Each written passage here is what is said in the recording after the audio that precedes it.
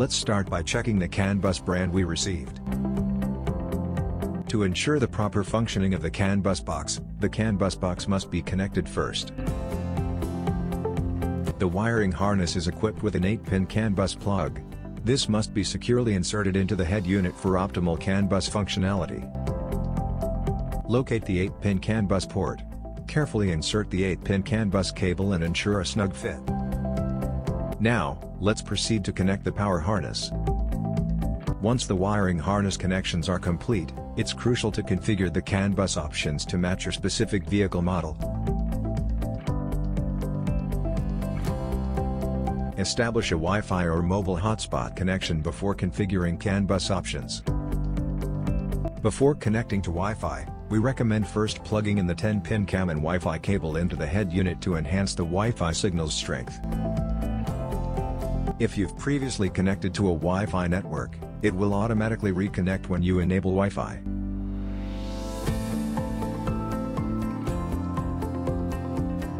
Navigate to factory and enter the password 123,456 or 8,888 as prompted. Click on Select Models to choose the Canbus option according to the specific model of your vehicle. For example, I have a Toyota Highlander 2016, so I select the Canbus option of All New Highlander.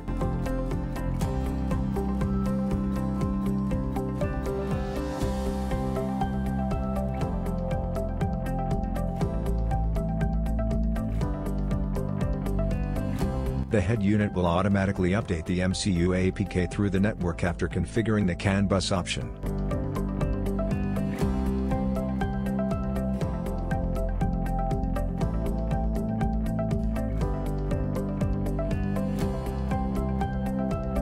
Upon completion of the update, the head unit will reboot to save the new settings.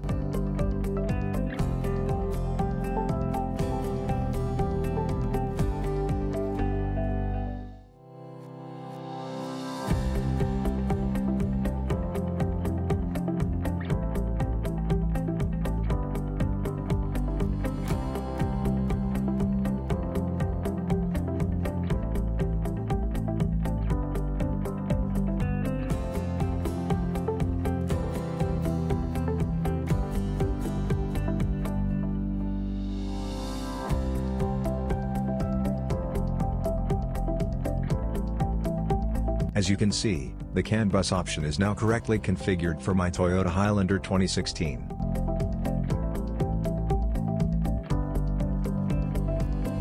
In addition, we can adjust features such as the liftgate and other factory settings through the Car Settings app.